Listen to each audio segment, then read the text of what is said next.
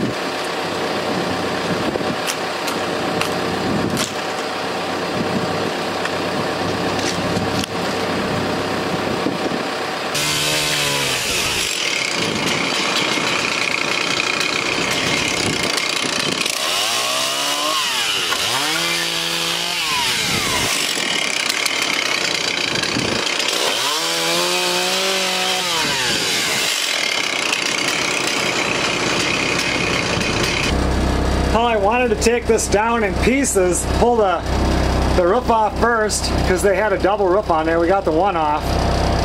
But it wants to go in one piece, and it wants to take the bottom deck with it, which all has to go. I was going to try to leave this bottom deck until, so I could walk in here, bring in sheetrock and stuff, but it's not really that big of a deal, and if it wants to come off this easy, I mean, why not just take it down right now? I hope that I'm not sure what's going to happen with this part, but I'm going to pull on it a few times, and I mean, I can easily take it down by, you know, piece by piece, but if it wants to come down in one, I can just take the boom and crush the whole thing up, and it won't be a big deal. Pulled the window out so I don't have to deal with broken glass. Took out the light bulbs, cut the wires. Should be good.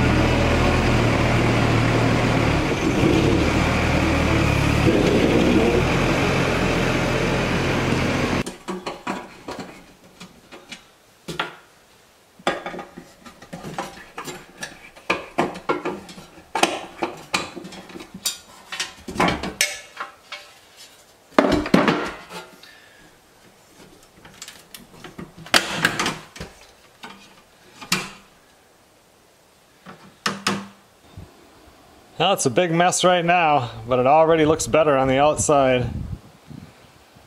Get this, I'm just going to kind of leave this here for now, and then when I get a dumpster, I want to make sure I have enough for the dumpster since we only get it for 1 week, so that I can just stack everything in there the one day and they can come and get it even the next day. It doesn't matter. And right now I'm just playing with the electric. This would have been the original box, and then this is the main that comes in and feeds this box. And they had a 20 amp hooked up to a wire that was just cut off, so that's nothing. I got rid of that. And this was for the dryer, which was out in that front part is where the outlet was. And now that we're going to put it in what was the second bathroom here, I'm going to try to get this wire pulled all the way through, because I mean I can use the same thing if it's long enough and just reroute it eventually. Now with that electric box being attached to this wall, I was hoping just to unhook this and stick it over here, because I would like to move this over too and widen this out so a refrigerator can go in here, and then this would just be in, you know, like a pantry type cabinet. The thing is, I'm guessing that this wall's got a lot of electric wires going through it. So that could hamper my plan. Right now I'm just going to try to get this dryer one out, because that goes through here, through the shelves, into the furnace area. I want to pull this off anyway, because there's electric here. I see there's one electric line that goes right down here. And that's not the one that feeds the furnace. So furnace one is in the wall here. I mean, this is going to go back up again, but I want to yank this out just to see what's going on in there. I wanted to yank the whole works out, so when I tear this floor up here, because this is one spot where it's a little bit soft, so I wanted to tear it up here, tear it up underneath the furnace, so we can get the new furnace in. But I, kind of got to take one thing apart at a time, because you can only do so much.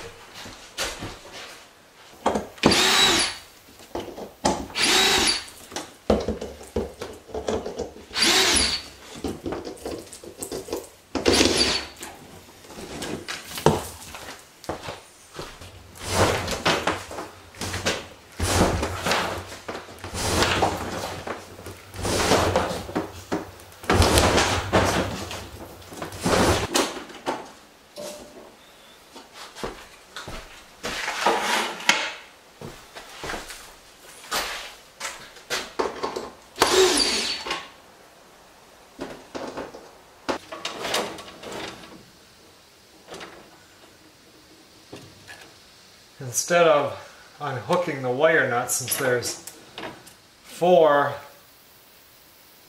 of these that have blue wire nuts on them coming out of here, I'm sure that the other furnace is the same. I'm just going to snip this, and then I can kind of match these two with the other ones when the time comes on the other furnace.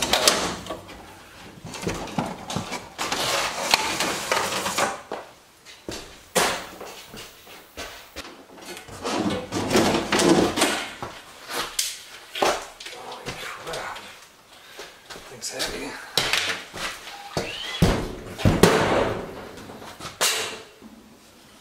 Oh, I see.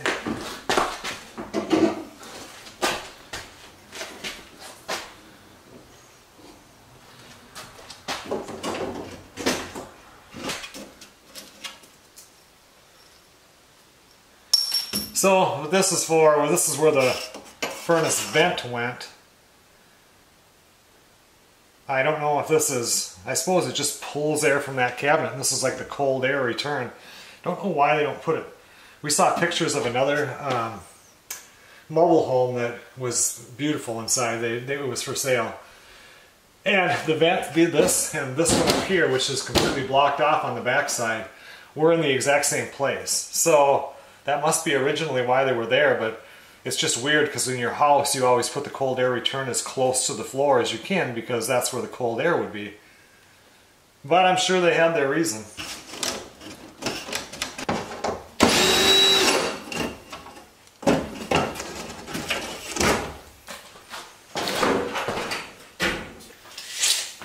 So usually for a refrigerator, they're around 34 inches, unless you get a big one.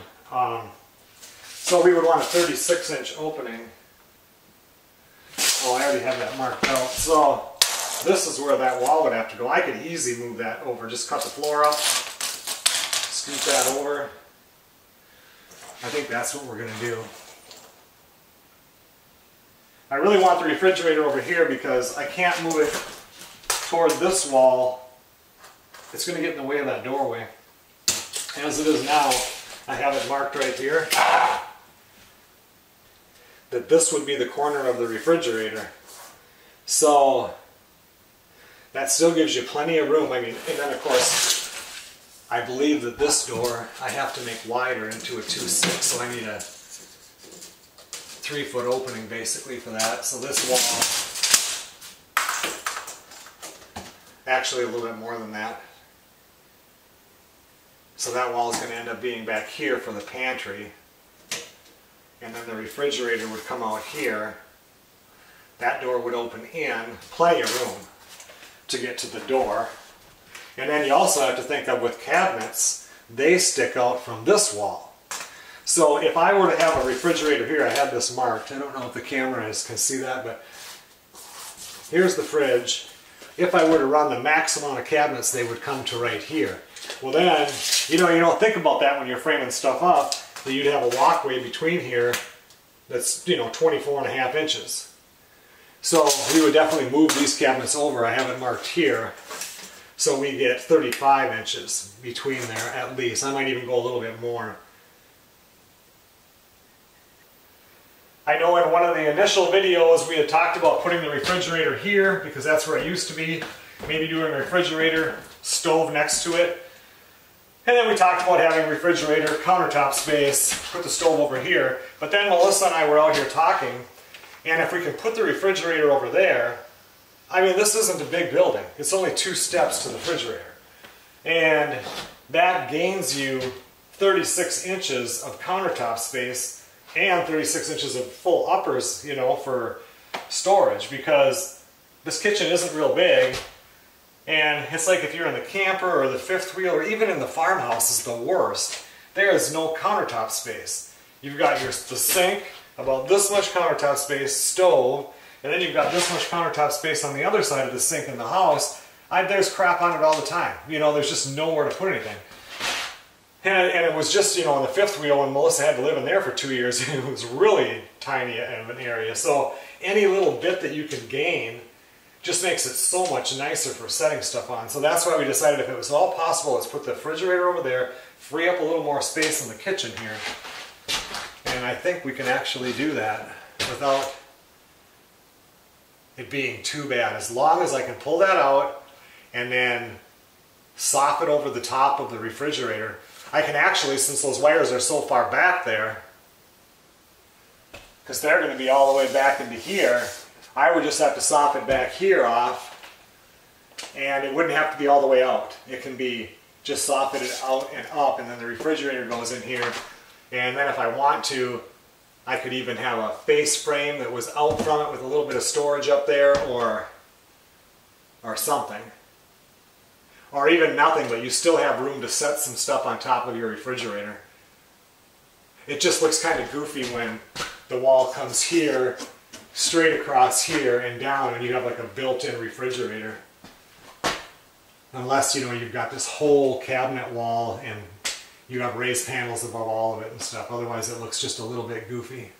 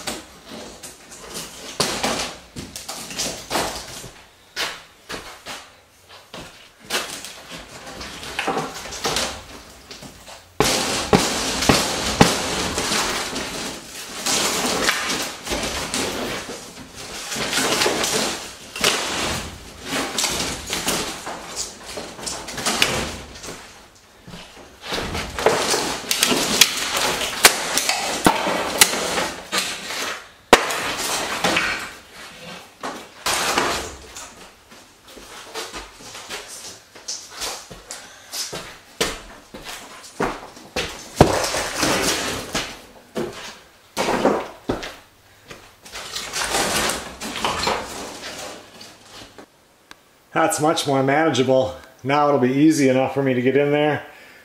All I gotta do is unhook the power, unhook the top stack. I don't know how the bottom works, but anyway, once I do that, I can lift up on the furnace and get it completely out of there. Tear up the floor if I need to, and I believe I will have to because I want to rip it up in front of the front door anyway. And like I said, this here is soft right there, so just this whole little area right here. Put in new 3/4 inch real plywood for the subfloor. Put another layer of the 7/16 over. The stuff that I tear up will be like brand new. Well, that's enough on this for today. I think I'll go out and get on the mower and mow some grass.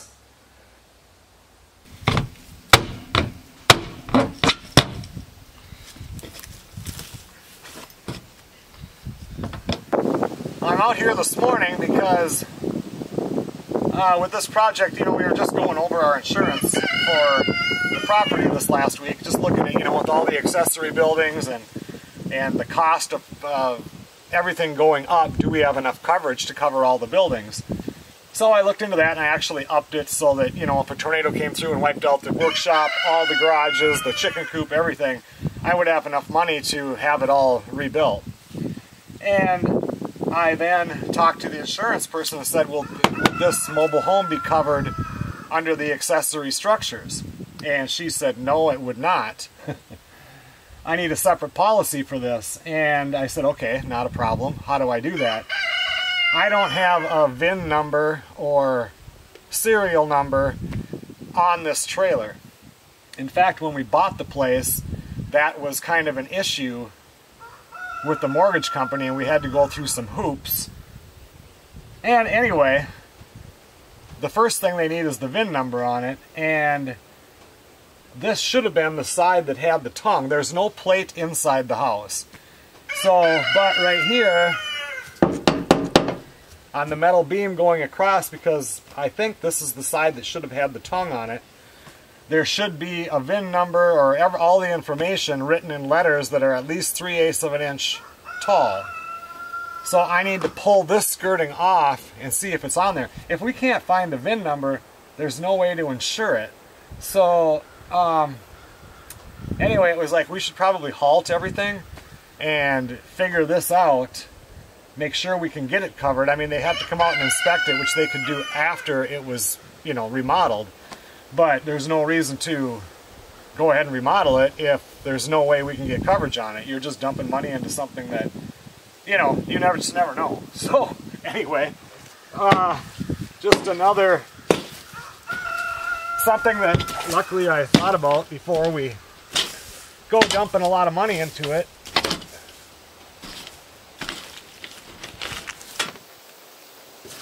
I do have to say this much, when they did build this thing, they weren't messing around. All of this is done correctly.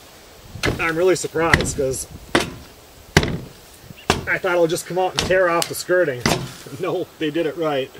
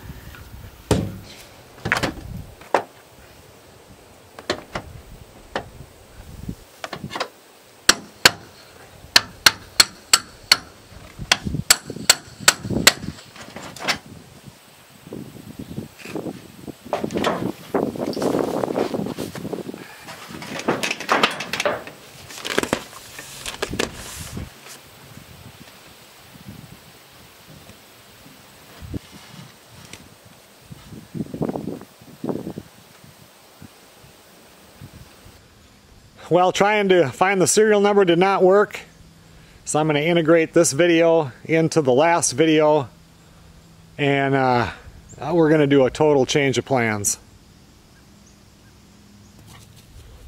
After Melissa and I were talking tonight, I think I'm going to tear the whole thing down. I just keep running into roadblock after roadblock with this thing. And I mean, I can fix the inside, and we had a budget on what we're going to do to fix it. Whole thing has to be sided. So I think what I'm going to do is come back here and build a whole entire brand new 24 by 32 house. I'm going to put it up on stilts, so I'll put 6x6 treated into the ground, start from scratch, build it all the way up.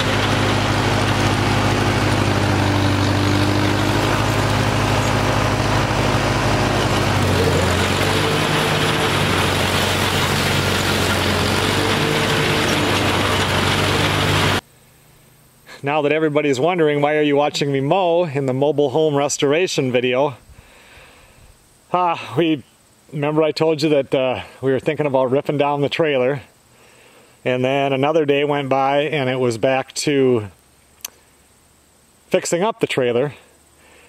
But then as we talked more, because you know this just isn't just me, it's a 50-50 deal, and there's a process that has to be gone through to come to an agreement, pretty much. And the only thing is, I can fix the trailer cheaper than I can build a new building. Not a whole lot cheaper though, because almost just, I mean, the same amount of sheets of plywood would go on this roof that I would have to put on top of the trailer. Almost the same amount of sheets of sheetrock will go into this versus in the trailer. But it boils down to two things. One, of course, I'm sure there's some way that you could get that thing insured, but they'd have to come out and inspect it. It had to be tied down, which it's not. I really don't know how that works. And then HUD gets involved, and it's just a mess that I don't want to deal with a trailer that's that old. So basically, we can dump the money into the trailer and it not be insured. And another thing, with a mobile home, if we put the money into the mobile home, when it comes time for resale, that thing is a detriment to trying to sell. I think I already explained it. They had to do a different mortgage or a side thing on the mortgage because the trailer's on the property. It was just a big mess. Anyway, any money that gets put into a guest house is like putting money in the bank. It will raise the value of the home considerably, of the property. Anything you put into the manufactured home over there is like renting. You're not going to get your money out of it. So, as of today, we're still going to build a new little building. I think 22 by 32. That's almost the same amount of square footage as the mobile home was. And if you guys have been watching the videos from the beginning, you know that right here was the original, this was a dairy farm way, way back in the day. And this was the original milk house. This is where they would milk the cows. Then the milk was taken out of here. There's actually a hole here and a hole here where pillars come up. This is where the door was. And the milk would be brought from here. And there was a shed that was up behind the front garage. And that's where the metal milk containers would go, and the milk truck would come and pick those up. Well, it's got a concrete foundation that's just breaking up. I looked at it, killed all this off a couple years ago, and looked at it, and I can't do anything with it. There's no way to fix it.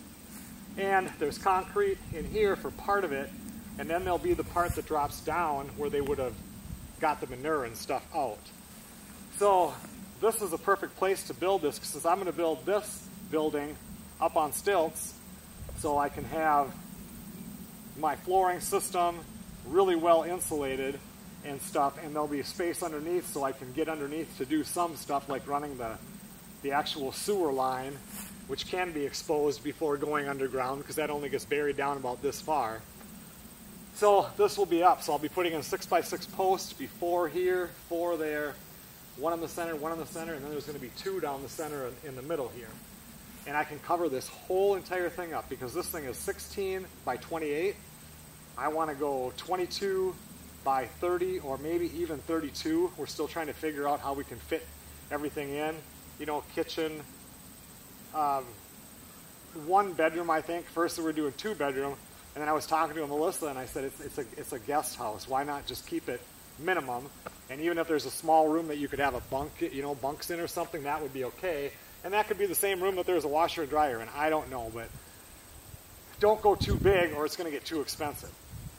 But you don't want a little tiny home either because you have no square footage, no place to live, you know, really, and winter here is 7 months long.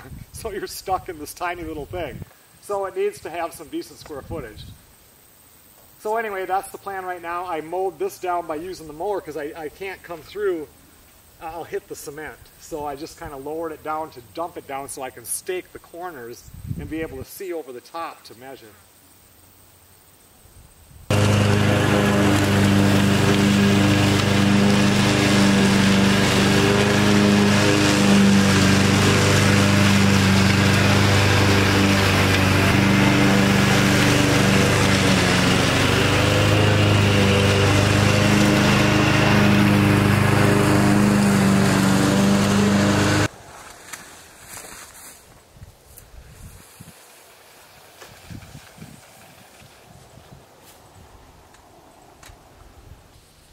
I was thinking maybe the workshop building was the same as this old milking building, but as you can see, it's not. I'm way up here with the workshop and back here, so I will just create a point like right here for the back corner, and from here I'll measure everything off and square it. Again, I had Melissa out here. We went in and picked a whole bunch of the cucumbers from the garden.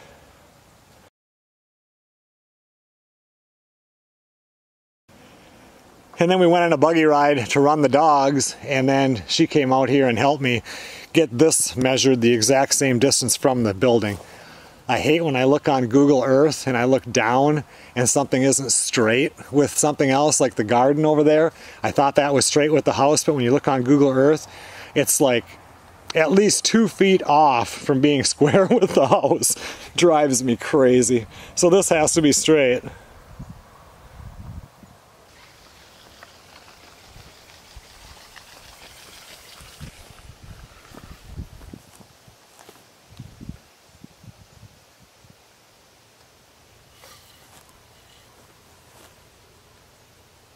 So right here, this is 30 feet.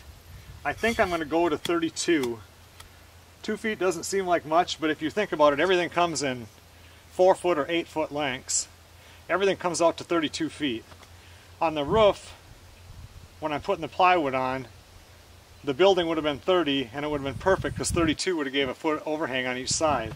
So I'll need a little more plywood on the roof, but as far as the deck, the walls, and all that goes, 32 feet is better. And I think 2 feet, I mean, that's enough for a closet. So let's bring this out to 32.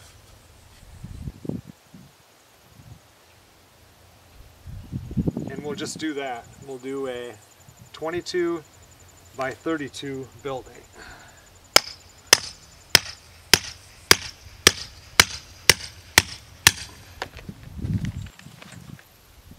The nice thing with this also is since that cement foundation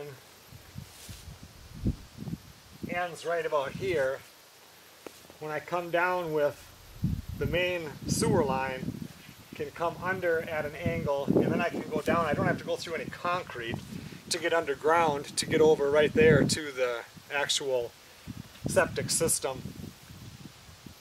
And I made sure, even though there's no inspections here, the only inspection that they'll come out and do sometimes is setbacks. And if I was a full foundation basement, I have to be 10 feet from the actual septic tank, 15 feet from, I call it the drain field, the leach area, whatever. If I am slab on grade, it's all 10 feet, and if you're doing columns into the ground, you can be 5 feet. And I'm plenty. I'm doing columns into the ground, and I'm at least 15 to 20 feet for sure. I mean, I am absolutely legal no matter what, so that's good. And like I said, I can come down, come under, dig down, and get right to it, and that'll be nice. Still keep my dump for the fifth wheel. I don't know, now's the time you think about everything, because if you screw it up right now, you got to fight it later. Okay everyone, well thanks a lot for watching. Definitely going to end this one now. This is the third time I've attempted to end it, and the story kind of changed, so I came back. We're definitely going to switch now from the mobile home restoration to the guest house. And all this needed to come down anyway. Everything was getting so rotted. So I can get this all cleaned up into a dumpster. We're not going to tear the trailer down this year yet. We'll probably wait until next year with that because it's in plenty good enough shape for me to store stuff in there, because this project will run into winter. My goal is to get that roof on, get it insulated, get some heat in there, and it'll be a nice wintertime project. And I'll have the trailer here to store everything in, and then next year we can tear it down. I will see you guys on the next video. Just one more thing on my list of things to do.